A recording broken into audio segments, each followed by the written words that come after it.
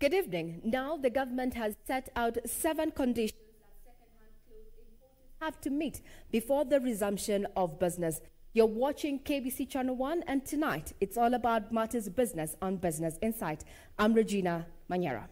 Now, it is a decade after, we promulgated our constitution, and these questions are, what has Kenya achieved in those 10 years, and where are the gaps? We're going to be focusing on that in not too long, just to remind you that we are live and we appreciate your feedback.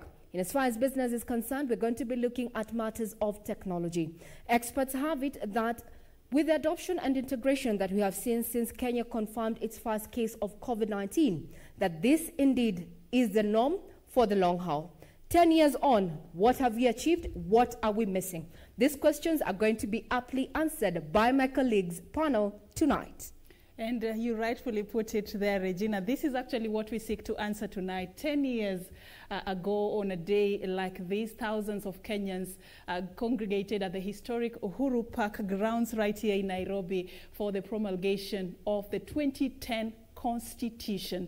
And this is a document that has been termed as the most progressive internationally because it provided a new dawn for the country, promising to address some of the issues that were ailing us as a country. Issues to do with historical injustices, issues to do with discrimination, issues to do with our system of governance. Remember, it is around this time that we transitioned from a centralized to a devolved system of governance. But 10 years down the line, the questions we are asking, like my colleague Regina is putting, is have we really benefited or have we realized the promise that was enshrined in the 2010 Constitution? And how faithful have we been in implementing this document that promised a beautiful vision for our country? I will be posing some of these questions to my panel tonight in our comprehensive news bulletin that begins right now. A very good evening. My name is Serfine Achieng Ouma, and our sign language interpreter is Byron Abuli. Let's kickstart with the highlights. And we, all of us as Kenyans, as stakeholders, even before we see what is in the BBI, begin agitating for a reduced size of government. How has the new constitutional dispensation impacted the lives of ordinary Kenyans? Divided opinion as Kenya marks 10 years since the promulgation of the Constitution. Migori Governor Okoth Obado and his 4 children to spend another night in police cells, over 73 million shillings for charges. And devastation in Baringo County as floods wreak havoc.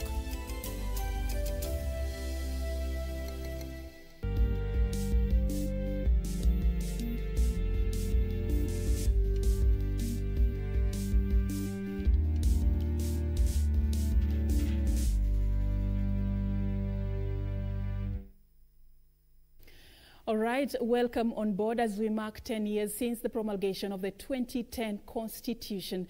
We invite your views. Do engage us on social media at Serfine_Achieng and on our official Twitter handle at KBC Channel 1. You can also follow this broadcast on Facebook Live and on YouTube.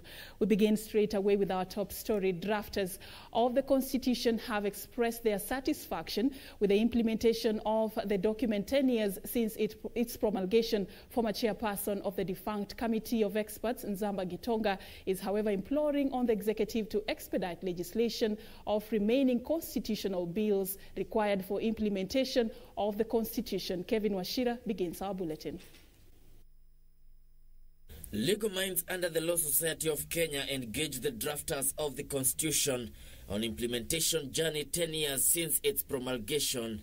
Former chairperson of the defunct Committee of Experts, which drafted the Constitution, Nzamba Gitonga, expressing his satisfaction with the implementation process, however imploring on the Attorney General to speed up the remaining constitutional legislations.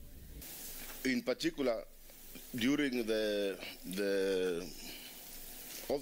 term of office of the former Attorney General, he did endeavor as much as possible to ensure that the laws that were required to be amended or reenacted were done. But this aspect has lost steam in the last 5 years I think there have been areas of the Constitution which are self-executing and which therefore nobody could interfere with.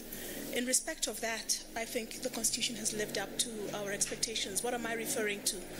For example, until 2010, Kenyan women were not citizens. Under the Constitution, we're all citizens. So that's not something anyone could tamper with. The drafters of the Constitution are particularly impressed with the impact of devolution, which was introduced by the Constitution with the name of decentralizing power and resources. The legal minds, however, are disappointed with attempts by the executive to violate the principles of the Constitution through disobeying court orders. The appointment of judges has disappointed Kenyans because up to now we have not had the 41 judges appointed so far. There has been disobedience of court orders by the government. These are things that could be done better. Former commissioner in the defunct Constitution Implementation Commission, Kamodho Waiganjo, noting the Constitution had increased awareness on governance, transparency and equity in distribution of resources. The former commissioner, however, challenged the Law Society of Kenya to take up the oversight role to ensure smooth implementation of the Constitution. I think that process then needed to have moved to institutions like ourselves, the Law Society and other professional bodies, to own that space and to recognize that it is not in the interest of governments to implement progressive constitutions. And so we shouldn't be surprised that governments are not owners of the implementation process, and that process needs a new owner of professional bodies and other non-state actor bodies, the media, churches, if we truly believe that this constitution is transformative. The lawyers want 27th of August to be officially declared a holiday, named the Katiba Day. Kevin Washira, Channel 1 News. And now calls for a constitutional review continue to peak as the country marks 10 years since the promulgation of the Constitution. The clergy, joining in the chorus for changes to the document, are pushing for a reduction in the number of county governments to save the taxpayer from a ballooning wage bill, even as they dismissed talk of creation of new positions in governance structure. Jacqueline Wambiru has details of the calls by the men of the cloth. A decade after the birth of the Constitution, religious leaders under the Kenya Council of Church Alliances and Ministries opine it is time for changes to the document. According to the men of the cloth, it is paramount to effect changes such as the reduction of county governments, since it has proven to be a burden to the country's economy. This would have been a very good time for us to reduce the counties. We are not interfering with the current jobs of governors, deputy governors, MCAs. But I would be happy that we can say during the next election, we shall have a reduced government. Because the kind of burden that is there right now, the burden that the Kenyan exchequer is carrying, it is so heavy that by the end of this June this year, our domestic debt were at 3.1 trillion. If you consider the external one, maybe you're talking about over 6 trillion. So what are we saying? Can we, all of us as Kenyans, as stakeholders, even before we see what is in the BBI, begin agitating for a reduced size of government? The group is, however, opposed to the push by a section of the political players to create new positions in the governance structure, saying it aims at serving partisan interests. They pointed out the Constitution's 10-year anniversary offers an opportunity for the country to reflect objectively on the progress and gains eroded. At the same time, the clergy raised concern over the alleged misappropriation of COVID-19 funds, even as they lauded President Uhuru Kenyatta's directive on investigative agencies to speed up investigations into the alleged graft at the Kenya Medical Supplies Authority. Thank His Excellency the President for directing the reopening of places of worship in recognition of the pivotal role the church plays in providing spiritual nourishment and securing the spiritual destiny of our people. While we applaud the government for putting up a spirited fight against the pandemic, we are deeply concerned and seriously disturbed by reports of abuse of resources meant to combat the COVID-19 pandemic and other corruption-related incidences that have been exposed and are in the public domain. The latest investigations of the substantial loss of millions, if not billions, that is alleged to have been looted has left all of us puzzled. This is an unfortunate situation that has serious consequences against the nation. They also faulted the Senate for their continued failure to approve a county revenue sharing formula, calling for an end to the stalemate. We believe that every Kenyan deserves equal access to the national resources as a matter of right and justice. We urge our honorable senators to set aside their political grandstanding and give the country a solution to this unnecessary impasse.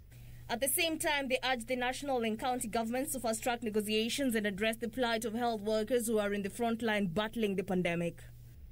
The system of devolved services. We also urge for the establishment of a National Health Commission to continuously look into the affairs of our health workers and ensure that health services are not disrupted in this country. Reporting for Channel 1 News, I'm Jackie Wambiru.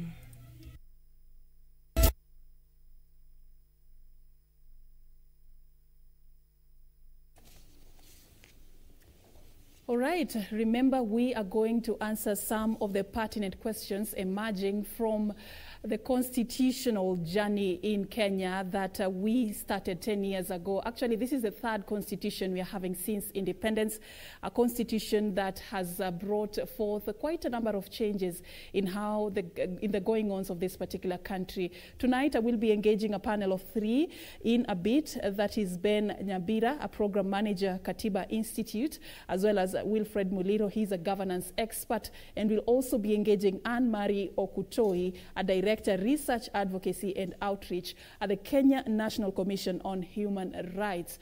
Most of the questions that have been raised, especially around this time, that touch on how well we have done when it comes to the implementation of the Constitution. Also looking at, whether the time is ripe for us to be having the talks to amend this Constitution, whether we need a new document altogether. These are some of the issues that we will be focusing on. Remember, it's coming at a time when there is that clamor for constitutional reforms that has been brought forth courtesy of the Building Bridges Initiative that was birthed by the handshake between President Uhuru Kenyatta and opposition leader Raila Odinga. So a lot of issues are emerging right now, but of course there is so much to celebrate about the 2010 Constitution because it is a document that actually saw us transition into a devolved system of governance. If you look at what people celebrate today, because this is actually one of the issues that has allowed Kenyans who are even in the remotest part of the country to have a taste of the national cake. So that is actually a conversation that we will be discussing in a bit. But remember, you can continue engaging us on social media at KBC Channel 1 at Serfine_Achieng, and engage us by asking us all the questions you have with regards to the 2010 Constitution and even your expectations and whether you feel you are contented as a Kenyan with the manner in which we have implemented this particular document and what you think would have been done different in this particular journey, a journey that has taken us 10 years. Now, today marks exactly 10 years since Kenya chartered a new way of constitutionalism. The introduction of the new constitution in 2010 has occasioned major reforms in the country, particularly in the political arena. After more than 2 decades, the new law ushered in a more decentralized political and governance structure that holds government accountable while ensuring it is responsive to the needs of the citizenry. Even though issues of concern still abound, the new system of governance is seen by many as a step in the right direction. And so tonight we take stock of the achievements and challenges recorded in the clamor to have a document that adapts to the country's emerging realities. All right, we'll be taking you through that particular journey right after this particular break. So do stay with us. We still have more on the other side.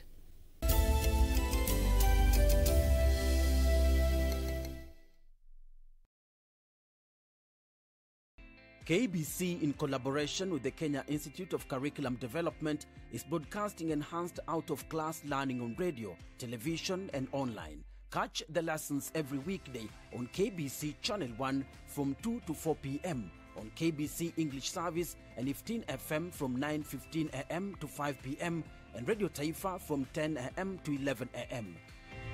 English Service, Radio Taifa and 15 FM are also available countrywide on the free-to-air Signet digital TV platform, or log on to www.kbc.co.ke for live streaming, or download the KBC online app on Google Play Store. Kenya Broadcasting Corporation, ensuring learning no matter what.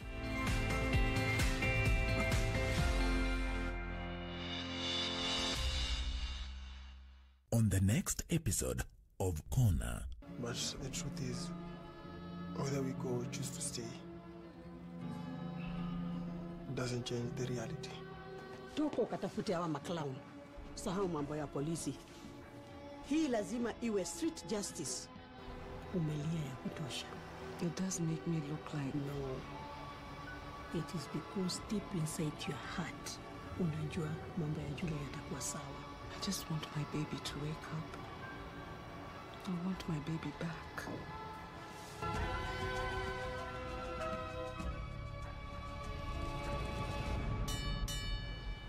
Next on. Just tafadhali. Leave. You too, leave. Oh, Jazz. I said leave. I hope sije kama jani moba makiasi. Na maendo hizi hapo. You're really a special one. What are you doing here? Really, Jazz? You're wasting your time. I'm not coming home. This is my father's house. Actually, it's Millicent's. Leave. Nilikuwa nimeongea na Miss Jazz, acha tuone kama utarudisha job. Enyewe liko yenu wa Mungu. Baraka yako, baraka yangu. You know you and Dad have an issue to solve, yeah? Sinaweza ngojea huyo dad tu. Be patient. Lakini Kamau, be patient. Eda nyumbani.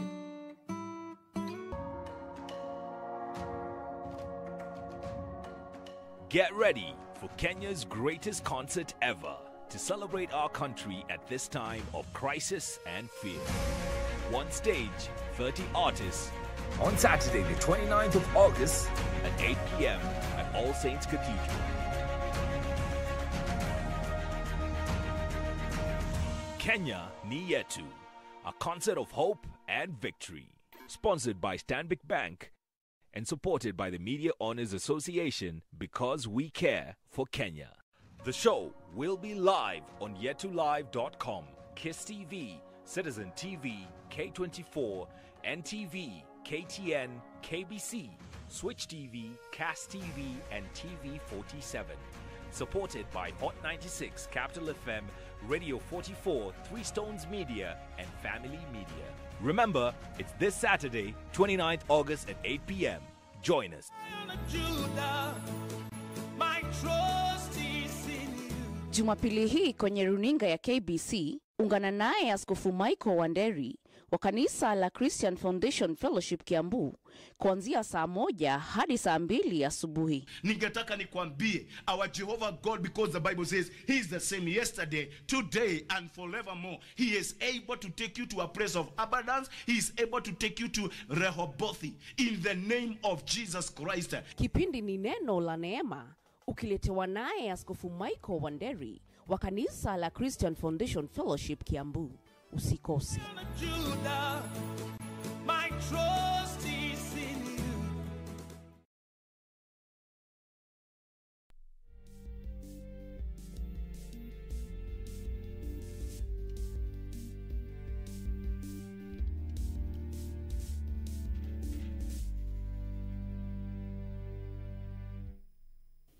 Welcome back, and thank you so much for staying with us. Now let's take you down memory lane.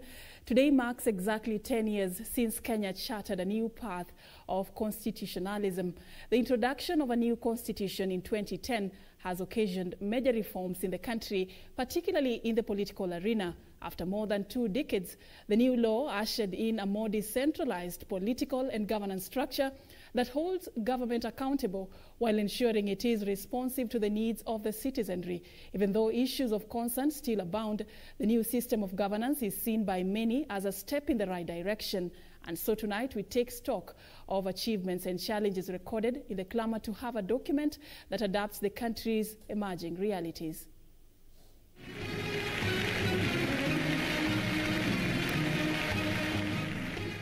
Since independence, Kenya has had 3 constitutions. Lowered for the last time, and Kenya ceased to be a colony.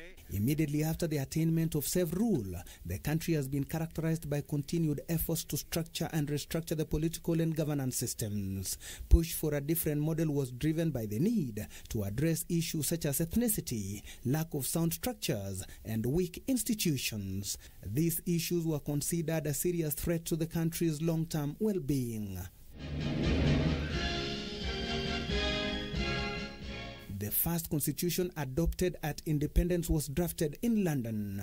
An election was later conducted, and the Kenya African National Union KANU won. A year later, the KANU administration would amend the constitution, establishing a presidential system. This later generated concerns amid claims that the then constitution had turned the KANU-led government into an autocratic regime. The struggle for democracy became even more persistent, and in the early 1990s, there was a consensus that the country needed a new set of rules. Amid both internal and external pressure, President Daniel Arap Moi bowed and allowed multi-party elections in 1992. I am glad to inform Kenyans that I have today ascended to the bills as a sign of my commitment to political reforms. Yet, even after this historic proclamation, there remained concerns that the amendments made on the Constitution then only served to strengthen the executive arm of government. The way we went about writing our Constitution, one, I must say that it took blood, sweat, tears, and lives. Sorry. Lives of many people, Kenyans, to get a new constitution. It was not a walk in the park. It was a fight. It was a fight by the people,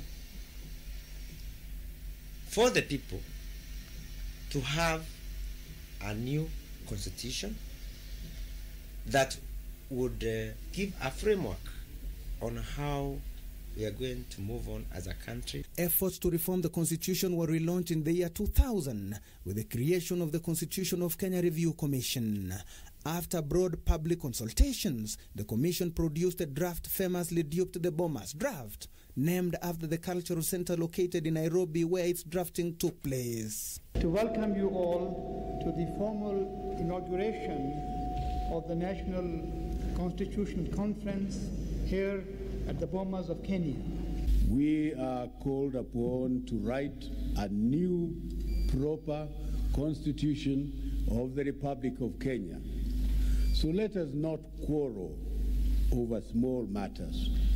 But sections of government were unhappy with the Bomas draft and successfully pushed for yet another draft constitution, the Wako draft, named after the then Attorney General Amos Wako. The NARC people who won Kibaki and Wamalwa,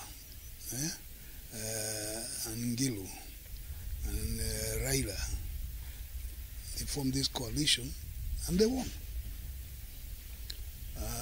But they won on the basis of some understanding of who will get what okay. In terms of power. Yeah. It has very little to do with the country. It's who gets what. As soon as they were declared the winners and they were sworn in, now the winners started fighting. The people in NAC started fighting. And that was the background to now the prolonged Bomas circus. The draft received parliamentary approval and was presented to Kenyans in a referendum held in 2005. The document was, however, rejected by Kenyans after successful campaigns by an alliance between opposition party KANU and disgruntled members of government led by Raila Odinga. This marked the birth of the Orange Democratic Movement, ODM. The party went on to challenge Kibaki in the 2007 elections, whose aftermath led to chaos that left a number of Kenyans dead and thousands others displaced. A peace deal brokered by former UN Secretary General Kofi Annan led to the formation of a grand coalition government. As part of the power-sharing deal, the Kibaki and Raila Odinga coalition was expected to deliver a new constitution before another election could be held. A committee of experts led by renowned lawyer Nzamba Kitonga was established to lead the drafting of Kenya's new constitution. The committee sought the views of citizens, professional organizations, religious groups, special interest groups, civil society, academicians, amongst others, and factored them into the draft constitution that was then subjected to a referendum. Honored to report that we completed this task. Significantly, Kenyans are still almost equally divided on the system of government which they desire. While they remain unanimous that the powers of their chief executive must be curtailed and be subject to checks and balances, they continue to root for either a pure parliamentary system of government or a pure presidential system of government or a hybrid system of government. On the 4th of August 2010, Kenyans resoundingly voted to adopt a new constitution.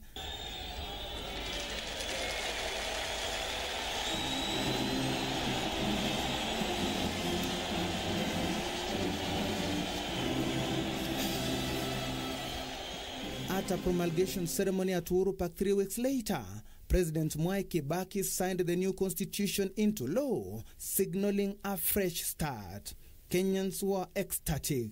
The new constitution had reduced executive power, devolved authority, and guaranteed rights to minority and marginalized groups. The people of Kenya have yearned for a new constitution which, one, guarantees peace, national unity, and integrity of the Republic of Kenya in order to safeguard the well-being of the people of Kenya. This constitution is very good and is very progressive, is very transformative.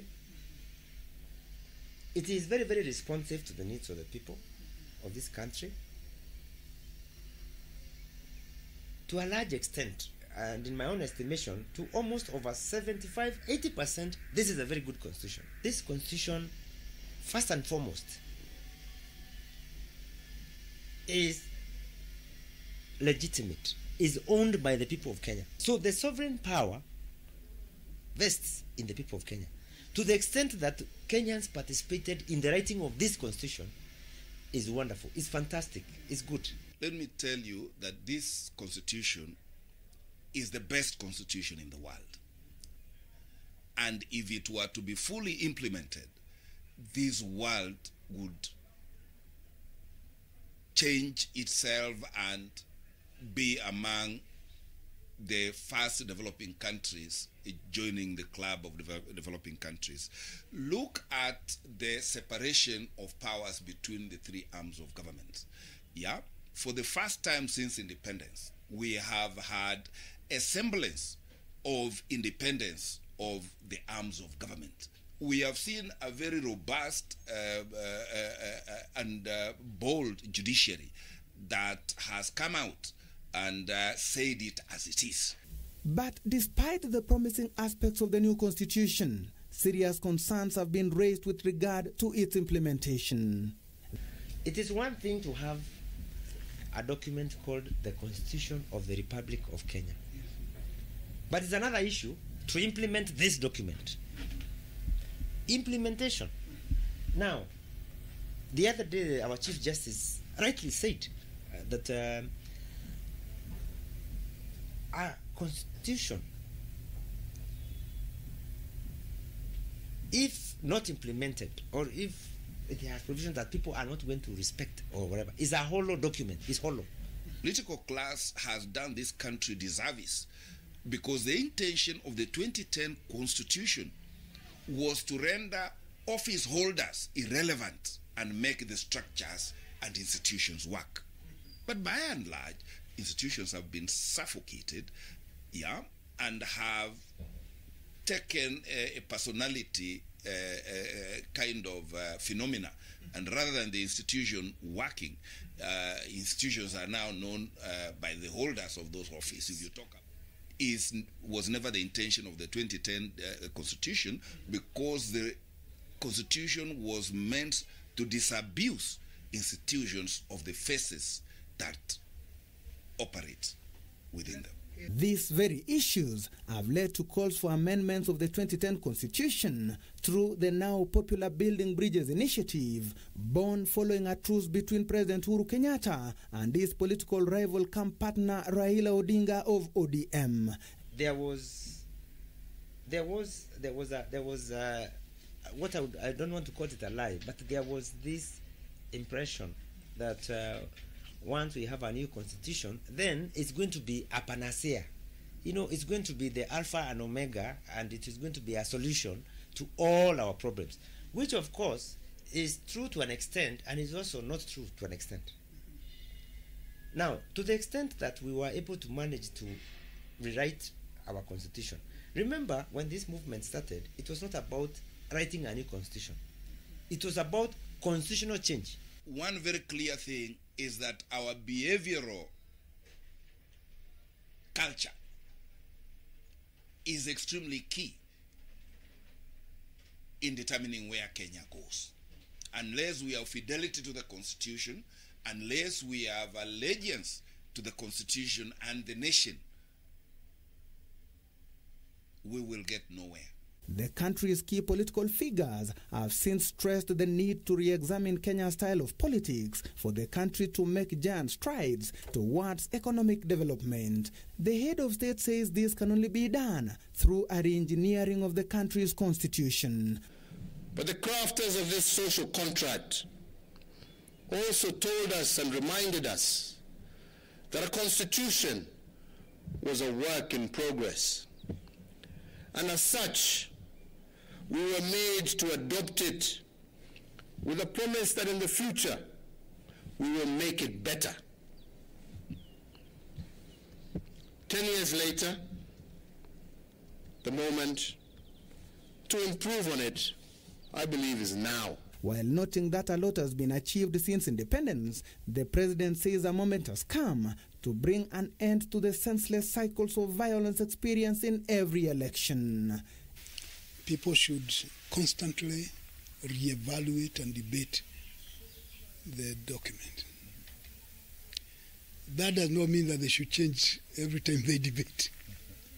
But it's good to talk about it. The shortcomings, and there are many shortcomings. The positives.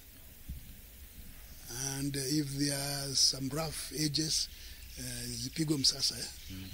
Eric Biegon reporting for Channel 1 News. All right, thank you, Eric Biegon, for packaging that report that actually just explains to us how it was not easy for us to come up with this 2010 Constitution. The journey has had its ups and downs, and Kenyans were optimistic that this document was actually going to be the answer to some of the issues that were ailing the country at that particular time. As they witnessed its promulgation in 2010, a lot of questions were they were hopeful that a lot of issues were going to be addressed through the implementation of this constitution. But 10 years on, have their aspirations been met through this constitution? And of course, what do they think about the implementation process and even the clamor to have reforms in the constitution? Let's listen in to some of the views of Kenyans tonight.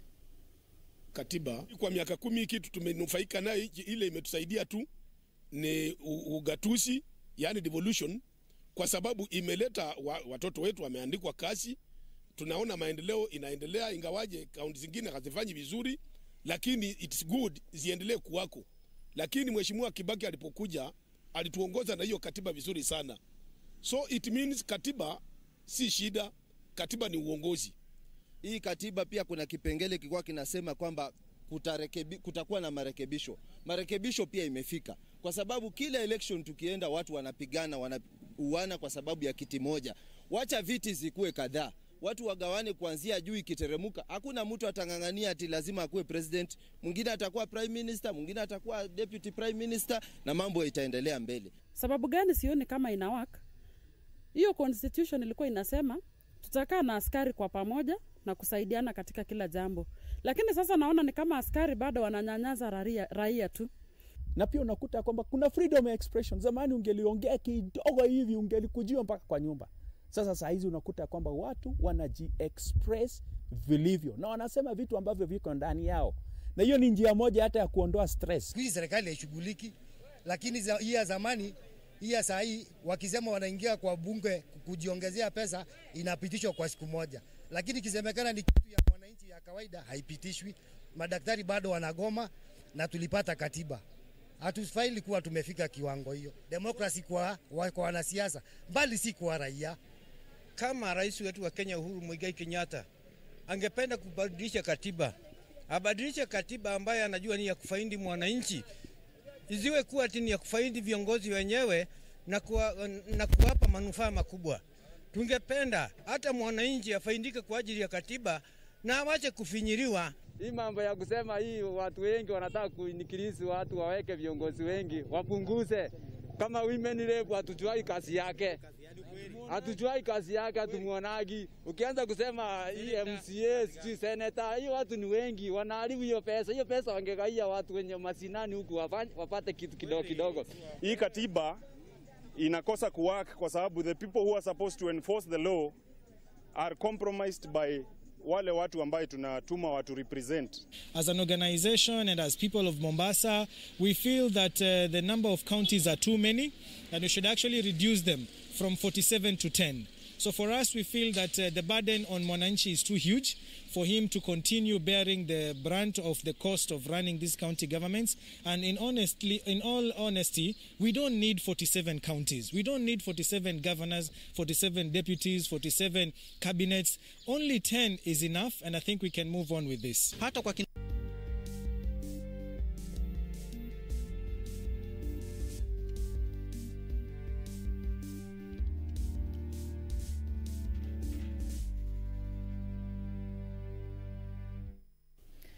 That is just part of what Kenyans have to say today as we mark 10 years since we promulgated the 2010 Constitution. And now we want to dig deeper into this particular subject.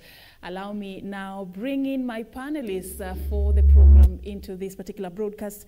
And I told you earlier, I will be engaging a panel of 3, and it includes Ben Nyabira. He is a program manager, Katiba Institute, and of course also Wilfred Muliro, a governance expert. They are with me in studio, and I'll be hosting Anne-Marie Okutoi via Zoom.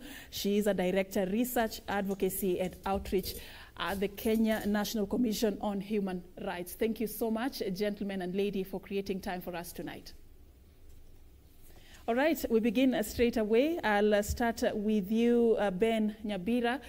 Just looking at the Constitution of Kenya 2010, a document that many have considered as the most progressive document, not just locally, but even internationally. It's recognized as a document that is progressive.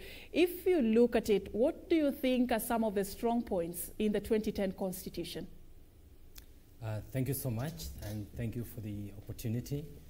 I think there's so much we can say that is good about the 2010 Constitution. And with regard to whether those things are what we needed to achieve what we intended to solve with the Constitution, I think that will be a different question. But on whether the aspirations and the institutions and the regulation of our conduct that we have in the Constitution is the right one, I would say, yeah, it is the right one. And we have so much that is good with the Constitution.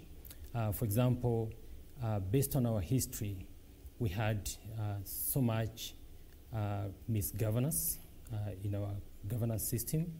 And as a result, we created so many oversight institutions that were supposed to ensure that we have good governance in our country. So that is one thing that is a positive thing. But number two, we know that we have provisions in the Constitution that are supposed to ensure that all of us Kenyans have a culture of good values. Chapter 6 of the Constitution, and especially the leaders, because based on our history, leaders didn't prove to have very good leadership qualities, including integrity. And so I would pick at least those 2 points. First is the leadership and integrity provisions in the Constitution, which we have, and also the many provisions that are intended to ensure that there is adequate oversight on the on our governance system. All right, I'd like a cocktail of responses on this particular question. So Wilfred, I'll also bring you in. What is it that stands out for you about the 2010 Constitution, something that you celebrate as a Kenyan? Thank you very much to have me here again. I would say this, that you know, this Constitution came about because of not just abrupt emergence from people, an elitist group. It was based on a ripe moment that was driven by Kenyans. And you could see two things standing out very clearly. The first one was the idea of devolution.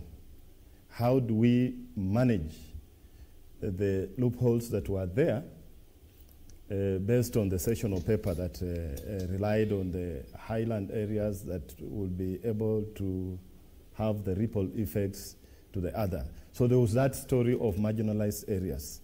And, you know, linked to that politically is the idea of this monster presidency. So everybody was saying the presidency is like a monster, too much power. So how do we find ways of decentralizing power and sharing with other arms of government? And I think it envisages that. So to me, it brings governance closer to the people.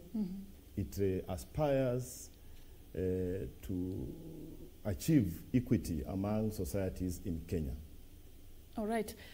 Thank you so much for that. And Anne, thank you so much once again, Anne, for creating time for us tonight. I'd like also for you to chip in and tell us, but with regards to human rights, this constitution came at a time when there were quite a number of issues we were facing as a country, citing even historical injustices and breach of human rights. If you look at how far we've come 10 years down the line and the promise that was enshrined in the 2010 constitution to address some of these issues, are you contented tonight? Thank you, Serfine, for having me on this news bulletin. It's indeed a pleasure.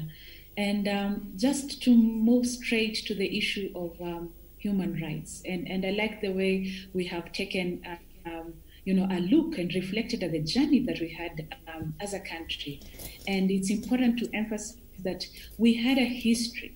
We had a history that was not so rosy. We had a history that had its faces of human rights violations that were the order of the day and repressive regimes.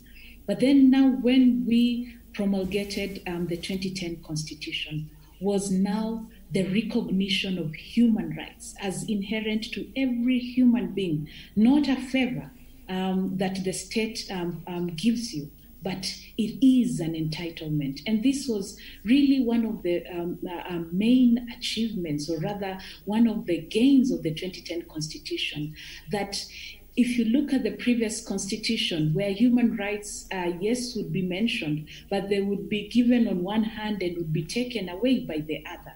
We now had in the supreme law very express provisions providing for these rights. So just that recognition of rights for all Mwananchi was a big gain for us as Kenyans. But then also, and it has been mentioned about the oversight institutions, and the intention of these institutions really was to provide the necessary checks and balances so that we have state power that is regulated and we are moving power to the people as opposed to the state. And you'll find that we have a whole chapter, what we call chapter 15, commissions with various mandates that are supposed to oversight on various issues, including monitoring human rights. So this architecture itself and the recognition of human rights, as a commission, we reflect, back, what have we over the past decade? What have we gained in terms of human rights and the enjoyment of human rights? And listening carefully to the Kenyans, you'll find that the Kenyans still feel, that they don't really enjoy these rights. They don't enjoy the fruits of the Constitution that they had so much hope for. But when you look at what we've been able to achieve over the past 10 decades with regards to human rights, you'll find that because of the express provisions of the Constitution, we've been able to enact various legislations that now give light to certain human rights and fundamental freedoms. For instance, you'll find a legislation touching on the freedom from torture. You'll find a legislation obligating the state to make sure that every Kenyan has access to information. You'll find legislation protecting the freedom of the media, the freedom of association, among others. All right. Again, yes. All so right. we have had our gains over the past decade. But however, the implementation is what is lacking. Exactly, and that is now paving way for the next segment in this particular conversation, because even from the views of Kenyans, when we were just watching earlier, you could tell there are mixed reactions with regards to how we have implemented this particular document that, from what all of you are describing tonight, actually contained a beautiful vision for our country. And Wilfred, I don't know what words you'd use to describe our success rate when it comes to the implementation of the 2010 Constitution. Should we be celebrating that we've done a good job, or should we call ourselves in a meeting and actually just ask how faithful we have been in the implementation process? I think, Safim, I'll begin by thanking Kenyans. They are resilient. They have been their hopes. We were very hopeful in 2010, August 27, that now we have a document that will serve us. But coming to implementation, I think that is now the disease. That does not arise from the Constitution. I think arises from those responsible for implementation, and that is the government of the Republic of Kenya.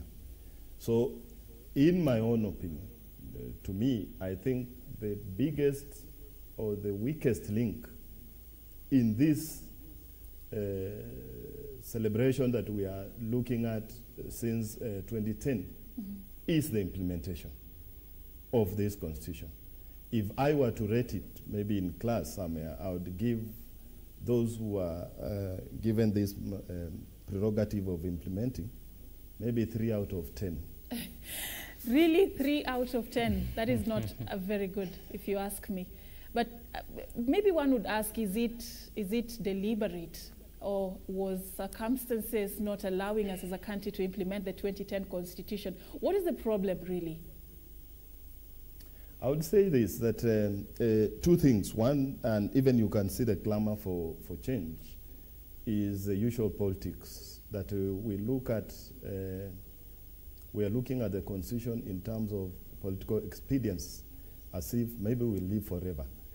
And the second issue is I would like to slightly maybe press my finger on the other panelists, those within the institutions. The other issue is those independent institutions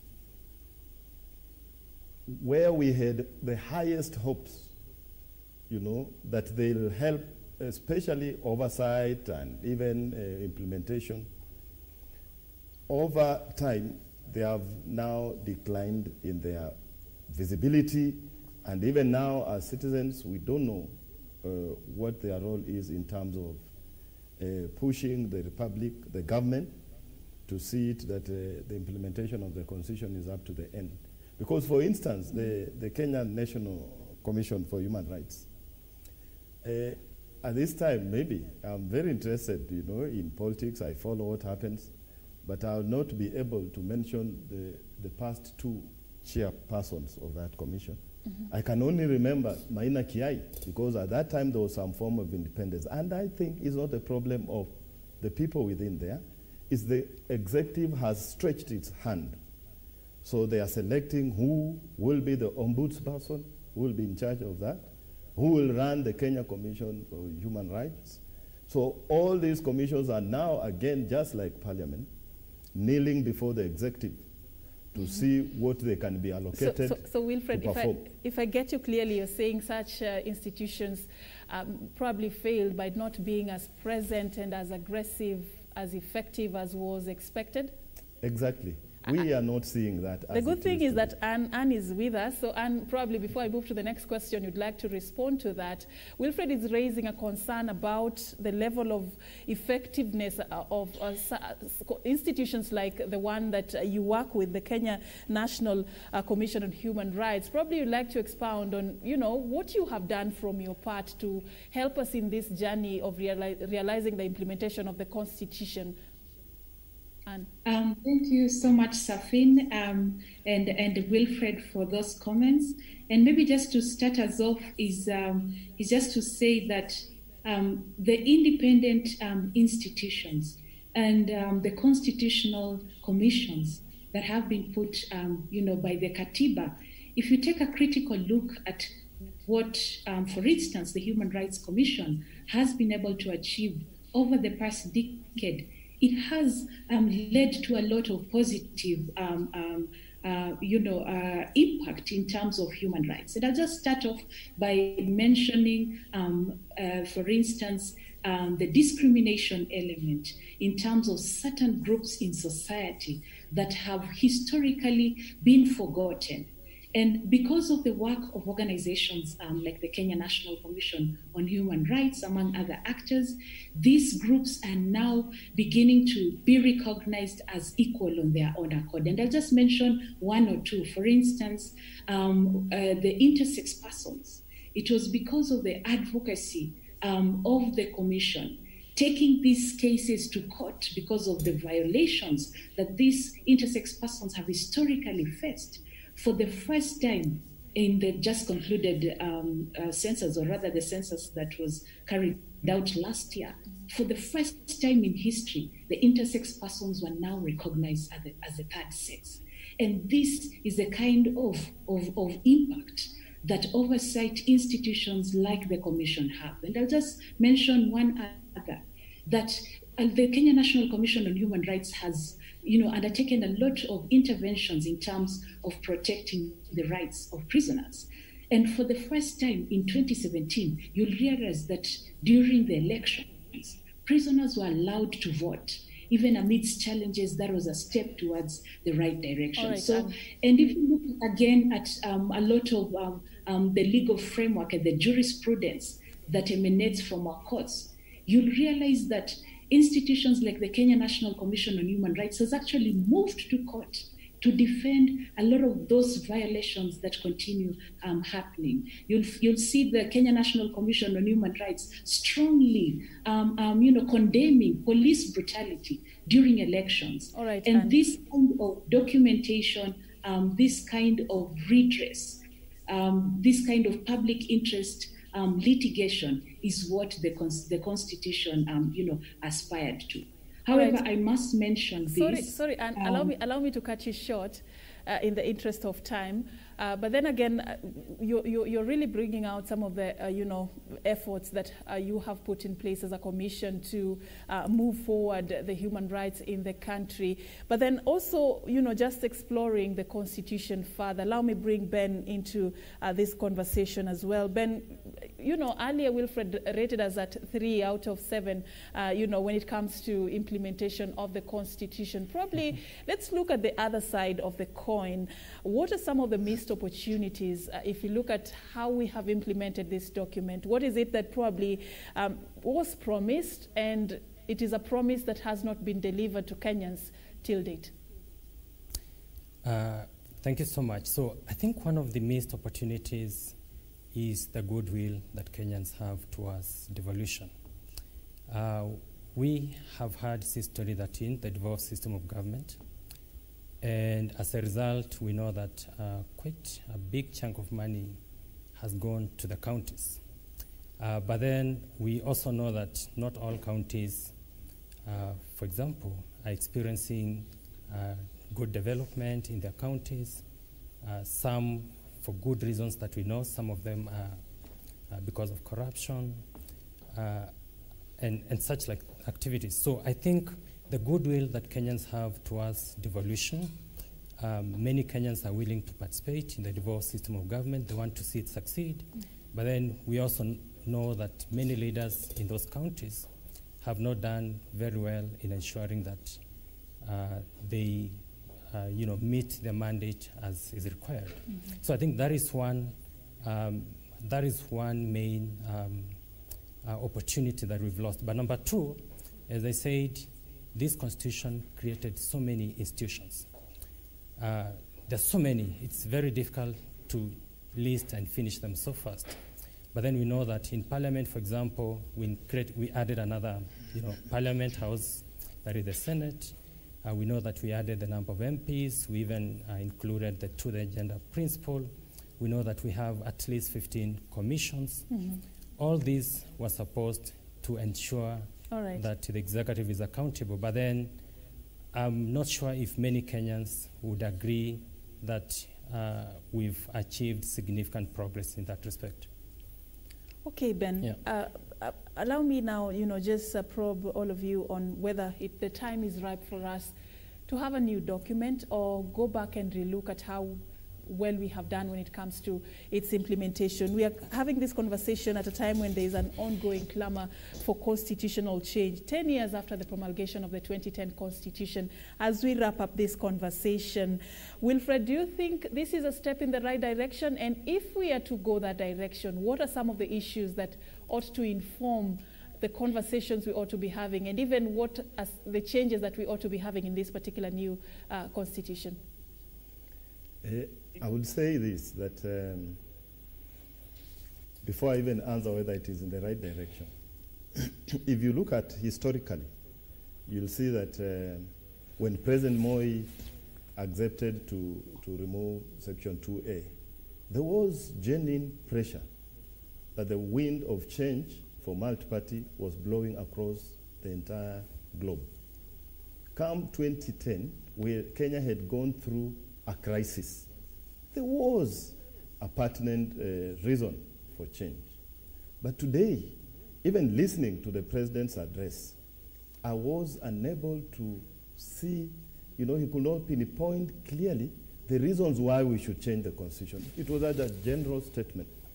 So in my view, unless we are convinced, because I belong to the people, I do not know why the political class is calling for this review or change or amendment of the constitution at this time, when they are not telling us what is this gap, where is the failure that can be pointed to the constitution and not implementation. All right.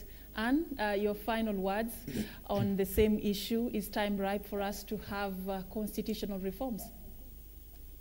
I think, Serfine, from the Commission's point of view, I would caution, any talk around tampering with the Constitution before full implementation. We have not tasted the fruits yet fully to be able to say that now we need changes. And we should really jealously guard the gains that we have, such that any narrative on the change of the Constitution should be to the best interest of the citizens. But rather, Serfine, we should be looking at how do we strengthen the institutions? How do we take the power back to the people? How do we empower the people so that they know what their rights are and they can be able to, demand for accountability. They can be able to vote wisely. So I think, for me, if you ask me, let us first implement the Constitution. Let us make our institutions work.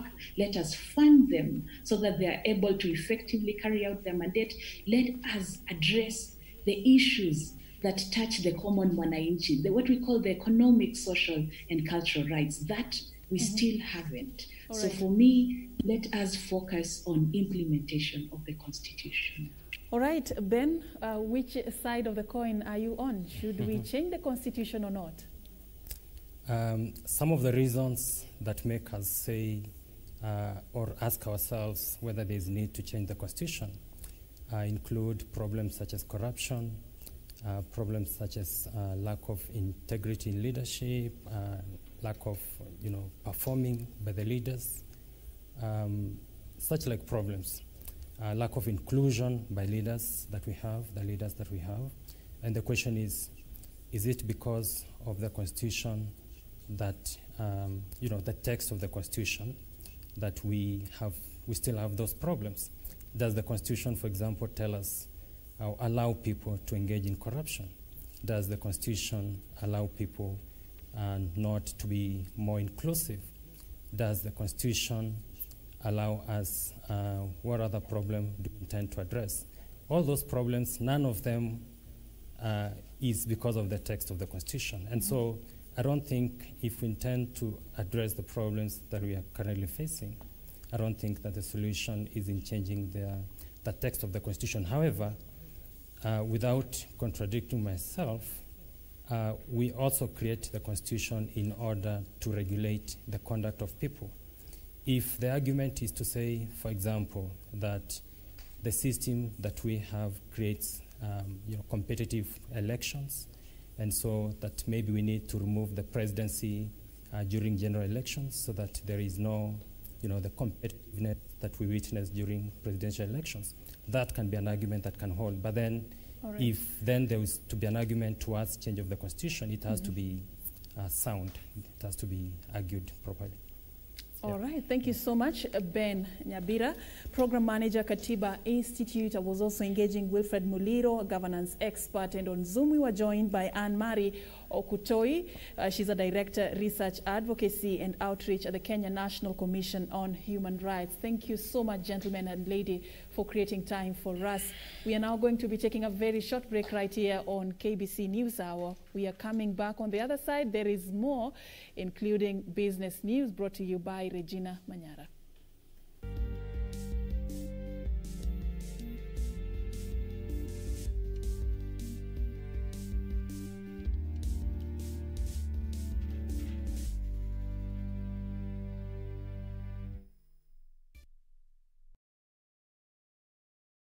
This Saturday, watch the Sabbath Day service live from Nairobi Central SDA Church, starting from 8 a.m. to 10 a.m. on KBC Channel 1.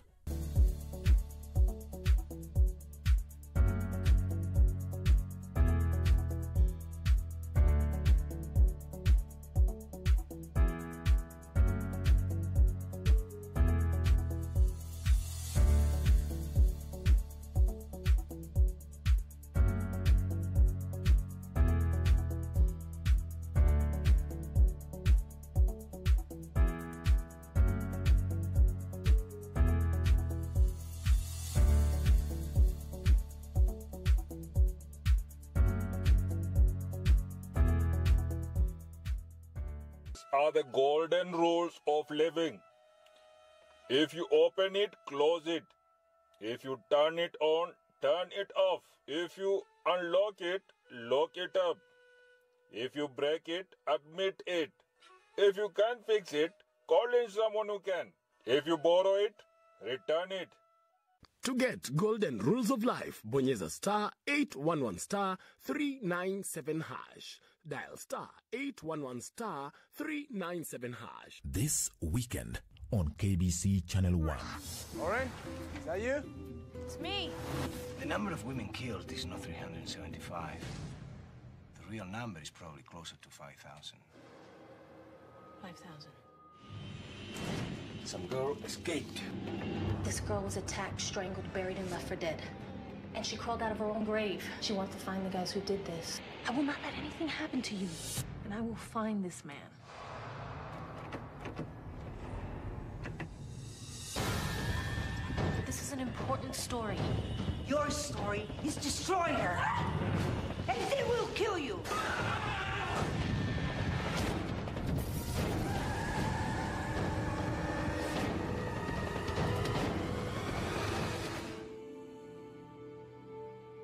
Choose to read their Bible daily. They become wiser and they become stronger than the people who don't read their Bibles. So when you choose hard, difficult things, you become a natural leader. He brings us to church to introduce to us another higher level of relationship that is called a faith relationship. You are also a solution to somebody else's problem. You cannot be the only problem all the time.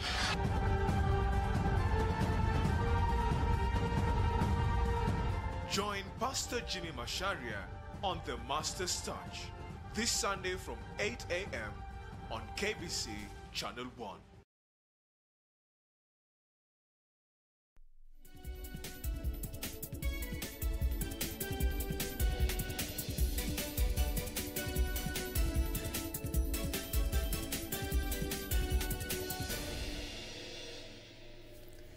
Thank you very much for still keeping us company on KBC Channel 1. Now we shift focus from matters of the Constitution 10 years on, and we focus on matters business tonight.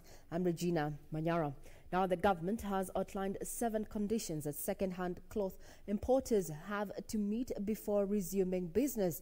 Now among the conditions reached between President Uhuru Kenyatta and the Mitumba Association of Kenya during a meeting held at State House Nairobi on Thursday is raising the maximum weight of a packed bale from the current 30 kilograms to 50 kilograms. All traders will also have to register with the Kenya Bureau of Standards.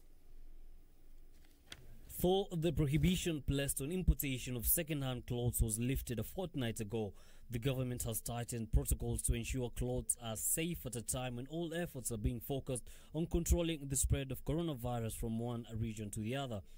Thursday, President Uhuru Kenyatta received a petition from Mitumba traders highlighting the challenges they are experiencing as a result of the country's COVID-19 containment protocols. Tunataka kufanya biashara zetu tukitumia fikira mpya, fikira ya kusema nitafanya biashara yangu kwa njia gani, bado nikijikinga mimi na nikinge mteja wangu asije akapata virusi vya corona. Mitumba traders now have to meet 7 requirements, among them obtaining shipment fumigation certificates and complying with health protocols. And they have agreed that they will ensure that all the goods they import will be fumigated before they, in compliance with the directives from the Ministry of Health, and they will fumigate before baling in compliance with these standards. The traders have also been tasked with ensuring that prohibited items are not shipped in by instituting necessary sorting and categorization mechanisms before boiling. Importers are also required to obtain certificates of conformity from KEBS contracted agents in the country of origin before importation. Always bearing in mind that we are living in a different world. It is not the same world we came from. This is a different world. And we must do our business. Lazima tufanye biashara zetu, bearing that in mind. For ease of contact tracing and tax compliance, importers and wholesalers of Mitumba are required to submit to KRA and KEBS a register of their first-tier customers. KEBS and KRA have also been given the leeway to undertake random inspections to ensure compliance with relevant laws and take appropriate action in accordance with the law. Seemingly a reprieve there from Mitumba traders. Now, Embu County is set to receive 333 million shillings from the National Agricultural and Rural Inclusive Growth Project to start agricultural projects in the area. Agriculture Cabinet Secretary Peter Munya says part of the cash will finance construction of Rupinganzi water irrigation project at a cost of 250 million shillings. Embu County is set to receive part of its share of the 22.6 billion shillings World Bank funded National Agricultural and Rural Inclusive Growth Project. The county will initially receive 333 million shillings that Agriculture Cabinet Secretary Peter Munya says will raise to 1.5 billion shillings. Hii mradi iko na mambo ya vikundi, hizo micro projects ambao wanapewa grants wakiwa trained wafanye biashara. Pia iko na mipango ya kusaidia cooperatives ambao pia wamepewa pesa yao. A big chunk of the cash will be used for construction of water projects in the area. Watu wapate maji ambao itawatoshelesha na ambao itakaa kwa muda mrefu ikiwatumikia. The projects are on dairy, poultry and green gram farming in the lower region of Embu County that receives minimal rains. Juzi nimeongea na mtu ambaye anatengeneza cakes kule Nairobi, anataka mayai mingi sana, and now we can have the market after this project. 45 million shillings has been set aside to start a Mira Sacco in the region to help farmers diversify to other crops. President alituambia tutengeneze sacco za wakulima wale wa traders wa miraa ndio waweze kufanya mambo mengine, waweze kudiversify kutoka kwa miraa wafanye mambo mengine. Embu County is among 21 high agricultural potential counties set to benefit from the World Bank funded program. Benson Riopa reporting for Channel 1 Business. Now from Embu County, the Controller of Budget has called for an urgent audit of COVID-19 funds allocated to county governments from March to the end of July this year. Now, the Budget Office says out of the 13.1 billion shillings allocated to counties to deal with the pandemic, only 3.4 billion shillings has been utilized. 7 counties, among them Nairobi, Marsabit and Kirinyaga, did not spend any penny of the allocated COVID-19 funds. When Kenya reported its first case of COVID-19, panic gripped the nation, with the government scrambling for funds to boost the health sector in the country. Through internal and external resources, the National Treasury set aside 5 billion shillings for the setting up of isolation and quarantine centers in anticipation of a possible surge in positive cases. Another 2.3 billion shillings was set aside for health workers and allowances, as well as hiring of extra health workers. The devolved units were planning to spend 5.4 billion shillings for purchasing of personal protective gears. However, despite the pandemic stretching health facilities at the counties to their limit, most of the budgeted resources have remained unspent, with the devolved units returning 9.7 billion shillings to the National Treasury. The Controller of Budget blames the poor absorption rate on late disbursement of the funds, with the National Treasury releasing the funds on the 30th of June and 31st of July this year, when most counties had closed their 2019-2020 fiscal year books. The highest spenders were Nakuru with 312 million shillings, Wajir at 255 million shillings, while Kiambu County spent 246 million shillings to deal with the pandemic. Nairobi, Bomet, Embu, Kirinyaga, Lamu, Mandera and Marsabit did not spend a penny of the COVID-19 funds. The counties of Lamu, Tana River and Taita Taveta were the lowest spenders with 38, 71 and 76.8 million shillings respectively, contributed to the low absorption of the funds. O'Brien came in for Business Insight. Now, the annual humpback whale migration has begun in the Indian Ocean, with tourists encouraged to visit Watamu for a watching expedition. Now, the playful whales migrate from Antarctica to warmer waters in the Indian Ocean, congregating in the Kenyan waters between July and September to clave and breed. In this week's edition of Magical Scene, Irene Mchuma Odim highlights the annual humpback whale migration.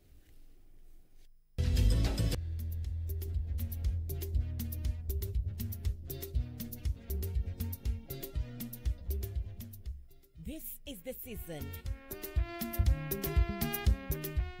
Yes, the humpback whales are in Kenyan waters, having moved from Antarctica in a journey of about 25,000 kilometers. While on transit, the whales don't feed.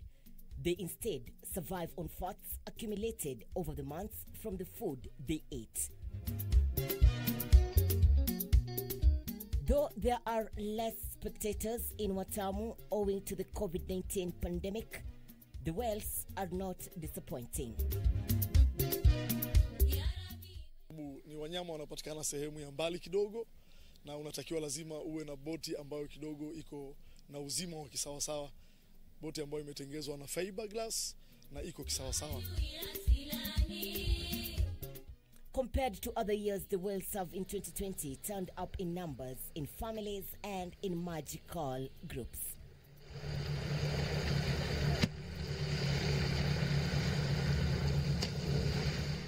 Ni mchezo mwingine ambao ni mzuri sana. Wageni wao wanafurahia sababu yule mnyama ni mnyama ambaye anavutia. Saa zingine huwa na watoto wanaruka pamoja. Saa zingine huwa kama wako kwa msafara kama harusi.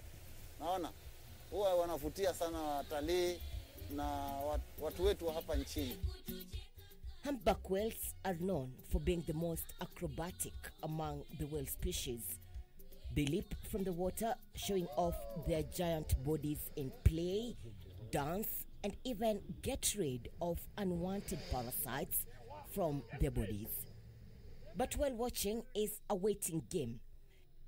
It can take a whole day at the sea for you to spot or miss out on a glimpse of the serenaders, especially if they sing to attract the opposite sex. Ni lazima kidogo uweze kuvumilia kwa sababu si bahari ambayo imetulia vile, lakini ni ujipange, yani kiufupi ni kama unaenda mbuga kuangalia wanyama tu, ujipange namna hiyo. Ukweli sasa ndio immigration yao wanapitia sasa ndio muda huo, lakini si bahari kwamba imetulia sana vile. Kwa hivyo wale ambao wanajiandaa kwenda ni wajiandae, wajifunge kisawasawa, kutokana pengine wasikuwe ni watu wa kuwa na sisi kia haraka, ni waweze kuwa na uvumilivu wa bahari kidogo. Kama humpback whales tunakuwa na spams, tunakuwa na mapilot, lakini a type kama pilot whale ama spams wale si mara nyingi kuwaona. Pilot whale wanapatikana maili nyingi kimbali sana. Lakini uzuri wa humpback whales hawa ndo tunawapata karibu, sababu immigration yao wanapitia karibu na coast. Kuna sehemu fulani ambazo ni vituo vya samaki, huwa wanapata lishe kubwa. Kwa hivyo wao mara nyingi watu tunawapata katika hizo sehemu ambazo ni vituo vya lishe za samaki. The whales move to Kenya in search of warmer waters to feed and breed. The babies will be drinking 200 liters of milk per day from their mothers. Milk that will fill them up to back their journey back to Antarctica.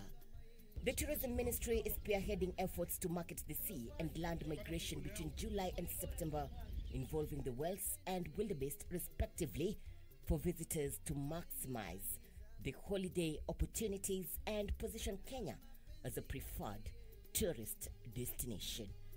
Irene Uchuma Odim, Magical Sense in the county of Kilifi.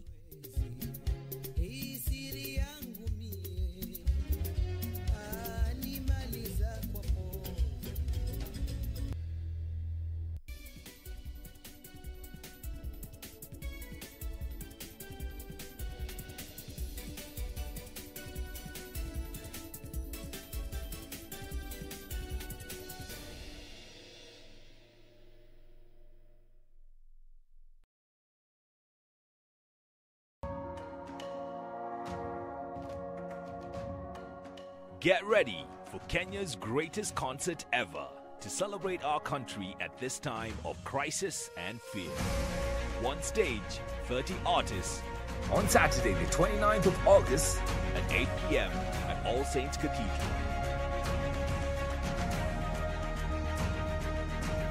Kenya Ni Yetu, a concert of hope and victory. Sponsored by Stanbic Bank and supported by the Media Owners Association, because we care for Kenya. The show will be live on yetulive.com, KISS TV, Citizen TV, K24, NTV, KTN, KBC, Switch TV, CAS TV, and TV47. Supported by Hot 96, Capital FM, Radio 44, Three Stones Media, and Family Media.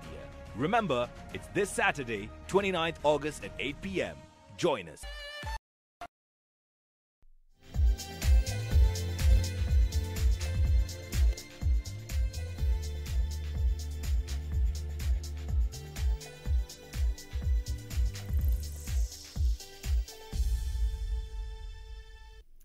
It's now time for us to focus on some sports news.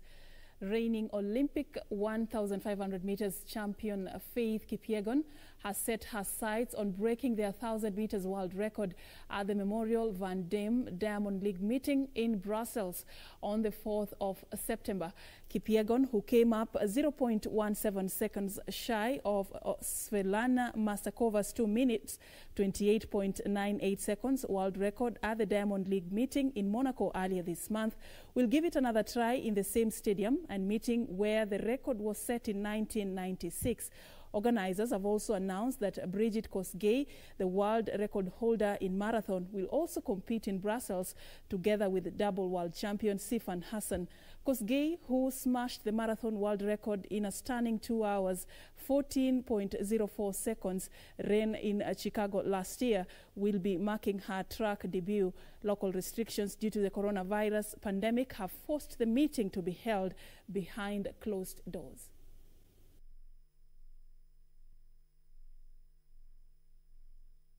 And Football Kenya Federation's Electoral Board today began verification of nomination papers presented to them by those seeking elective positions at the county level in the upcoming elections. The process, which shall also continue tomorrow, will culminate in the publishing of preliminary list of county candidates on Saturday, August 29th, 2020. Football Kenya Federation's Electoral Board finalized its county nomination exercise yesterday, setting the scene for the county elections slated for 19th September. The last day of the exercise saw aspirants from Narok, Vihiga, Kakamega and Kisumu counties present their nomination forms a day after their counterparts from Nairobi East, West Pokot, Mombasa, Taita Taveta, Laikipia, Narok, Migori and Trans Nzoia appeared before the board. I know that unity is strength. We need to maintain FKF. If there are mistakes, we correct. And that is why we want to come in. If there are any mistakes, we correct from inside.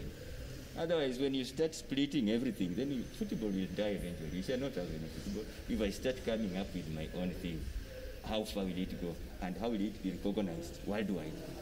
FKF is recognized. We need our fans also to enjoy what the people in Nairobi, the people in other regions are enjoying. So I'm very optimistic about the elections, that I'll be given a chance to become the secretary and to ensure that we run our soccer and take it to the next level. The board has now kicked off the verification process, after which it is expected to publish a preliminary list of county candidates on Saturday. A National Executive Committee and presidential aspirants are in the meantime expected to present their papers on August 31st, with the national elections being held on October 17th, 2020. Former Federation boss Sam Nyamweya, Nicholas Musonye and Herbert Mochiro are among the candidates hopeful of unseating incumbent President Nick Mwendwa come October, with the latter seeking a second 4-year term. And Manchester United midfielder Paul Pogba has tested positive for coronavirus. The 27-year-old will have to self-isolate for 14 days. He will miss France's Nations League game in Sweden on Saturday, 5th September, and the home game against Croatia 3 days later. However, Pogba could be eligible for selection for United's Premier League opener against Crystal Palace at Old Trafford on the 19th of September. Meanwhile, Arsenal and Liverpool will be raising the curtain on the highly anticipated season, with African superstars Mohamed Salah and Pierre-Emerick Aubameyang going head-to-head in the FA Community Shield on Saturday and televised by DSTV.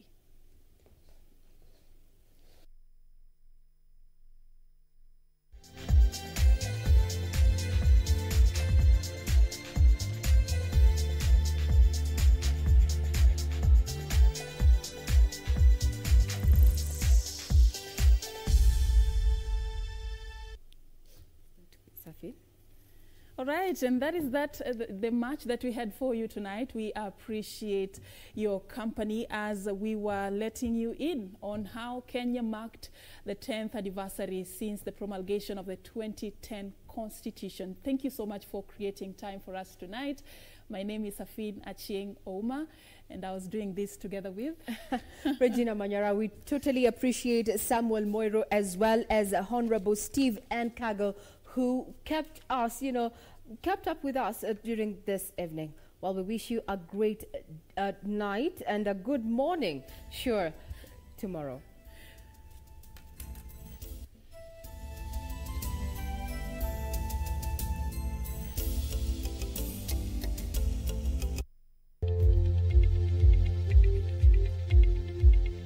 Good evening and a very warm welcome to Channel 1 Weather Updates. My name is Irene Mchuma Odem. Tonight, Narok Town is the coldest. Temperatures stand at 10 degrees Celsius. Tomorrow, the sun will rise earliest at 6:21 a.m. and that will be from the county of Mombasa. But before we get into the details on that, let's establish what is happening in the country tonight. And there are scattered wet conditions in the county of Nairobi and counties around the region. The Lake Basin region is experiencing showers accompanied by thunderstorms over a few places. The northwestern is experiencing scattered wet conditions. And that is how the night will be, as the rest of the country is covered with partly cloudy conditions. Tomorrow, we'll wake up to a cool and cloudy day here in the capital. Similar weather conditions will prevail in Meru and Nyeri. There will be scattered conditions at the coastal strip. Sunny conditions will dominate the northeastern parts of the country. There will be rains over a few places over the northwestern parts of the country and a few areas over the Lake Basin region, as much as cloudy conditions will prevail during the early morning hours in western parts of the country. Sunny conditions will also dominate the region, and these will change during the afternoon hours. We'll see an increase of wet conditions over the region, and these will be showers accompanied by thunderstorms, which will also stretch to a few areas over the northwestern parts of the country. The northeastern will mainly be sunny. The coastal strip will be sunny during the afternoon hours, the best time for you to spend the time at the beach. The southeastern lowlands will also be sunny. There will be cloudy conditions in the capital during the afternoon hours, but then sunny intervals will also prevail. There will be showers of a few places in Meru and Nyeri during the afternoon hours. Temperatures are still going up. In Lodo, we're expecting highs of 36 degrees Celsius. Mandera will also experience highs of 36 degrees Celsius. The capital will be a bit warm compared to previous days. Highs of 24 and lows of 15 degrees Celsius. And on that note, let's now cross the borders and have a look at the international forecast. Do have a good night and see you tomorrow, God willing.